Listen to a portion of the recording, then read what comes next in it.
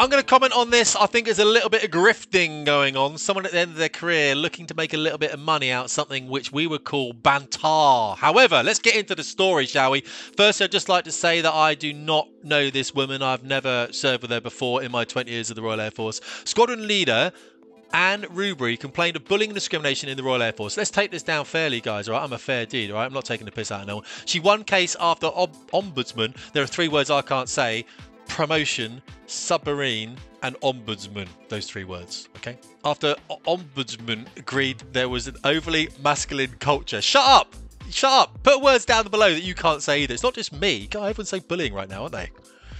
A senior female officer in the RAF has been awarded a payout after she was told by male colleagues to grow a pay. A High Court judge has revealed the Air Force was ordered to apologise to Squadron Leader Anne Rubery after she complained of bullying and discrimination and derogatory insults about women. So basically, long-serving RAF officers' allegations were shrugged off by 2 senior male colleagues who said she was ballsy and that she should grow a pair. It's a bit odd, isn't it, to say, you can say someone's ballsy, it just means you're ballsy, you're, if I wouldn't really, would I use that? No, I'd say it to a woman. Yeah, I'd say that's a pretty ballsy thing to do. To say a woman did something in air combat, something like that, that was a bit out of the ordinary, quite aggressive. I'd say that's a pretty ballsy move. Yeah, definitely. That's all right. I wouldn't have no issue with saying that.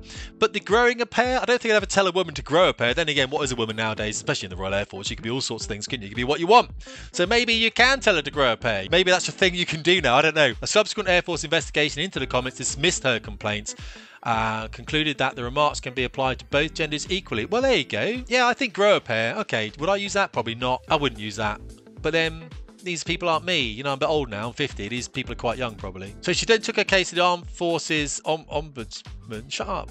Which scolded the RAF for its handling of the issue. This bit's quite amusing. It found that there was an overly masculine culture in her unit, which showed a disregard for the female workforce. God forbid we may have a masculine culture in the British military. This is ridiculous. This comes back to Mike Wigson again, doesn't it? I did that in a video before where he was trying to get 40% women and 30% minorities, sorry, 20% minorities into the Royal Air Force by 2030. It's ridiculous. Anyway, there's the lady. Medals, etc. I think she's got that many medals after that length of service. She was probably in some support arm, to be fair. So the watchdog, the service complaints of the armed forces recommended the RAF apologise and pay a compensation up to £2,000. That means they don't believe they're in the wrong, really. If they're only paying £2,000, they don't believe they're in the wrong. So now she's tried to sue the Ministry of Defence. It looks like someone here, in all fairness, is trying to get a payout as they leave the service. A serving RAF officer of over 30 years in her early 50s. Yeah, we know where this is going now. Currently a PSA, personal support officer, understood to be London-based. I don't know what that means. In EAT, I don't know what that means. She first submitted an official complaint, a service complaint, September 2018. It's going back a bit, isn't it now? Jeez, that's going long. Yeah. Service complaint, she's been mistreated, undermined, unsupported and mismanaged in the workplace. Sounds like my entire career, to be fair. The complaint included a complaint of bullying and discrimination by excluding me from the opportunity to develop professionally, by not supporting or informing me of any issues and offering a way forward in time to rectify this. There has to be a lot of managing your own career and managing your own job. We have to set boundaries and limitations. I used to set my guys' direction. You go in this, guys, these are your boundaries. And then get on with it, you know what I mean? I can't expect to micromanage, especially a squadron leader. You don't micromanage a squadron leader. I was a squadron leader. They should be getting on with their own jobs. You know, maybe a flying officer, something like that. You know what I mean? I'd probably guide a little bit. Maybe some flight lieutenants need a little bit of guidance also. This is a squadron leader. And this is pretty awful that she's coming out with us, to be fair. But let's just see. There might be a lot of truth in this. By informing me, I was good enough to be an admin wing commander, but not a more broad wing commander. That's fair. There's an issue with broad. Basically, she's going to be a wing commander, but in her role, which is personal services, which is administration. Probably because she hasn't broadened her career path in that 30 years. I didn't do that either, by the way. I stayed in the cockpit for 20 years. 20 years. I had a desk job at the end, on and off, whilst I was part-time, whilst I was all in the cockpit. But that means I wouldn't be suited to anything else in the Royal Air Force. I'd be staying in aviation entirely because I had not broadened my career. That was my responsibility as well, by the way. I could have taken broadened jobs. I decided not to broaden my career because I wanted to stay in the cockpit there. This woman seems to have stayed within personal services flight, PSF or whatever they're calling it now, and therefore she's only good enough to be a wing commander, next rank up, but in administration. There's a couple of wing commanders here referred to it as ballsy and said she should grow a pair. I don't know what the grow a pair thing is, but when you say someone's ballsy, as I said, it's like, you know, you're a go-getter, you know, you're a thruster. That's a good thing. That's a good thing. I wouldn't know how else to say it. Thrusting, as I said, it's difficult, isn't it? Because the Air Force uses ballsy so much.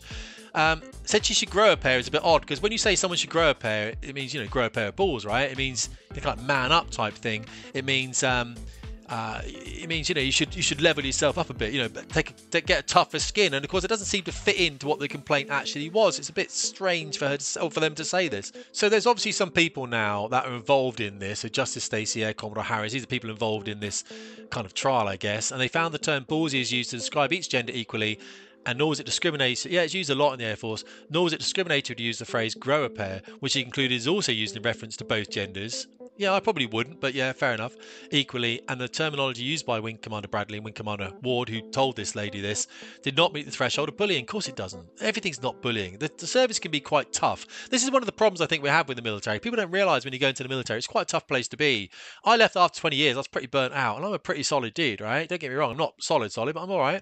Both this Wing Commander's made some poorly judged comments. They were not discriminatory. At this stage, the squadron leader received an apology and told the RAF would share lessons from her complaint to its diversity team, but she was told that the Wing Commander left the service so could not be counselled. However, she was dissatisfied with the outcome, and so appeal was appointed. The appeal body dismissed her case, and therefore she took it up to a higher authority, it says here, and they said they hadn't been given the support. It's a bit kind of, if you just keep going, eventually you'll find someone that's going to listen to you, you know what I mean? The fact that no one was apparently offended by or challenged the use of this language is no excuse for its fair use. It kind of is, though. We have these colloquialisms, we have these terms that we use. They found there was an overly masculine culture in the unit, which appeared to show disregard for female workforce. All right, I don't think that's the case. I never saw any of it in 20 years in the military. I never saw any sexism like this or anything like that, but then maybe people said I wasn't looking, even though it was my job to look. I do not consider the spirit of the RAF's ethos, core values and standards has been adhered to when the appeal body decided that the phrase or use of language were not considered to be objectively offensive, sexist, gender related. The SCOF here doesn't understand much about the Royal Air Force, to be fair. If it did, it would understand we use those terms quite a bit. And it recommended that the MOD pay... Oh, so it came out the MOD, fair enough, take the money, whatever, no one cares.